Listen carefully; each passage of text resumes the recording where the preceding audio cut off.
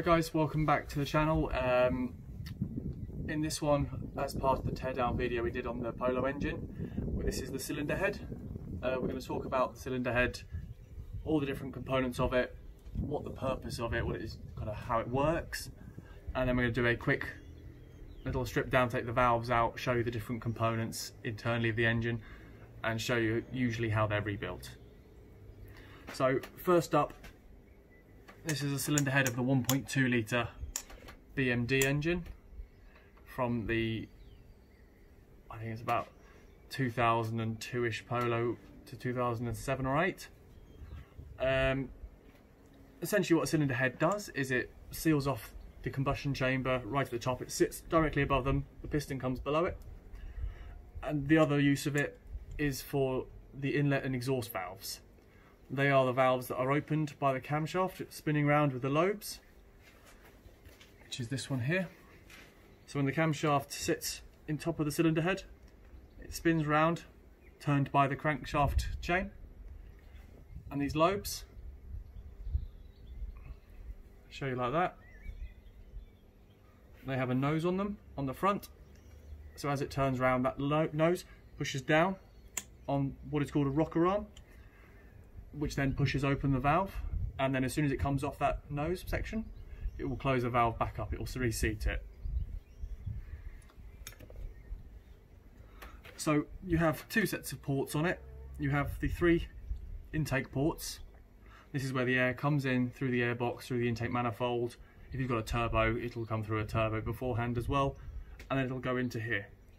Just inside each port is the back end of the valve head, which I'll show you in a short while, and the air will rush past that when the valve opens and then into the combustion chamber, and then will be stopped when that valve comes back up. On the other side is basically the opposite. You've got the three exhaust ports, one per cylinder as well. When the exhaust valve opens after the fourth stroke, the exhaust stroke, it'll force the exhaust out through that valve opening gap, out through these ports, and then we'll go into the exhaust system, catalytic converter, exhaust manifold, etc. These studs here are just to hold the exhaust manifold on. Bit of a chair going past.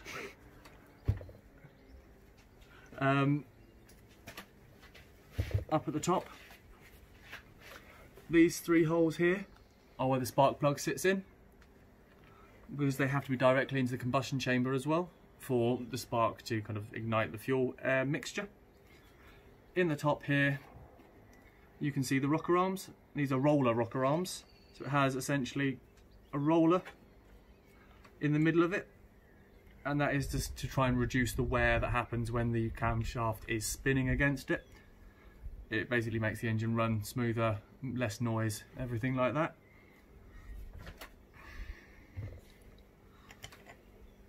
This is one of those roller rocker arms. You have this side, if I can get one out.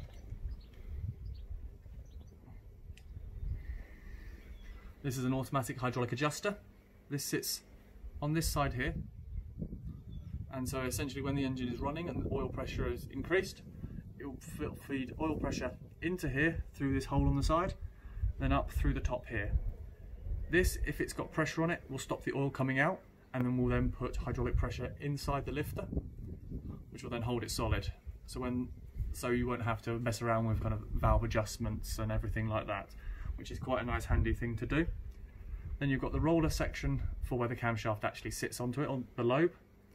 And on this side, it sits directly on top of the valve stem, which sits on here. So if that's solid, the camshaft spins around and will push down, and then it comes back up again to reseat the valve. See it off to the side. Underneath, these are the three cylinder chamber sections. Each has this hole for the spark plug, which is right here. So you'll see the little tip of the spark plug poking through here with a little electrode. And then you have, on this, 2 valves per cylinder, one intake and one exhaust valves. So what we're going to do now is take a valve out, and then I'll show you the assembly and what is going on inside here, because it's quite dark and a bit awkward, so it would be better for you to see outside of the cylinder head. So first of all, we're going to use our valve spring compressor. Essentially what this does is take the tension out of the spring. You can then remove the little clips that hold the retainer on for the spring, and in order to do that, I've pre-adjusted this so it will just about fit on. Underneath, you'll see this piece on the bottom of the valve, because otherwise as soon as you put any pressure on that side, it'll just open the valve rather than actually compress the spring. And the other side will sit on top of the retainer around the valve stem. So now that's closed, we then start. And if I can then bring it back up,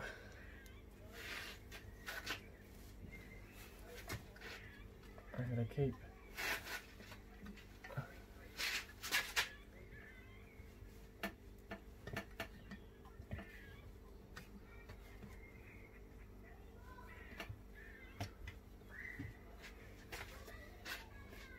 the top surface a scrape and clean down. I've done the bottom end as well. This is just a bit of oil from the table, but otherwise it is a lot cleaner than it was. I've gone through the combustion ports as well, give those a clean up, try to get rid of as much of the coking up as possible, so there's no hot spots that are created which could cause problems. Next up, we're going to refit some new valve stem seals.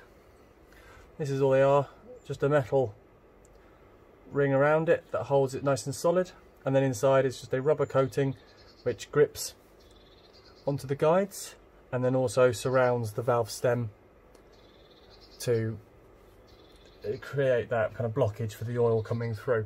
So quite simply, the fitting of them is the easiest part of all. You just get them, fit them over the guide, and then push them on. They have seated fairly well, but what I will do is just get one of these in a second, sit it on the top and give it a whack. That will then fully seat it down onto the guide, and we should have no problems with that in the future. So we'll try that with this. There is once again a special tool, but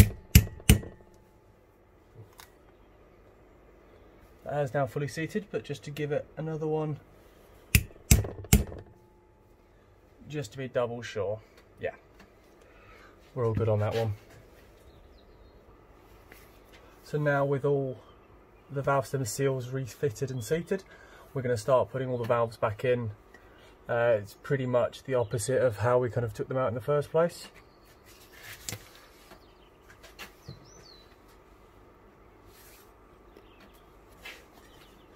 So what we're going to do to start off with is take our intake valve, which is the bigger valve of the two, for cylinder number 1. Slide it up through and push it through the stem seal there. And it's lovely, it's a good tight fit around there, which is always nice. We then take our spring and our retainer and seat them over the top.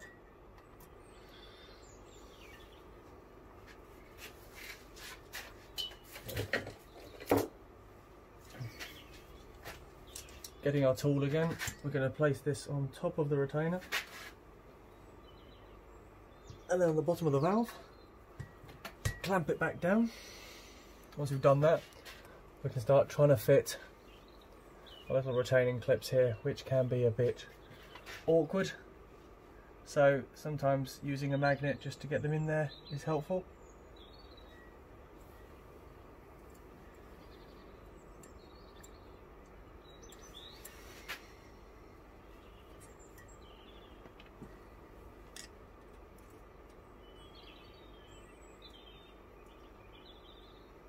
That's one seated.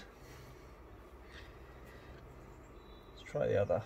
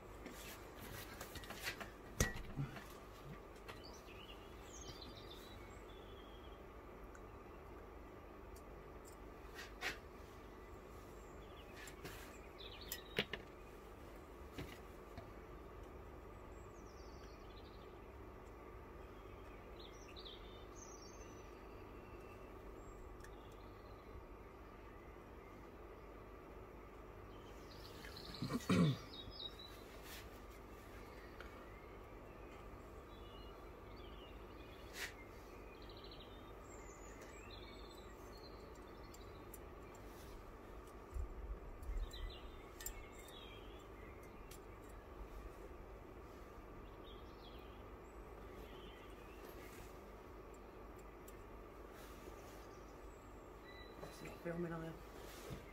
Oh.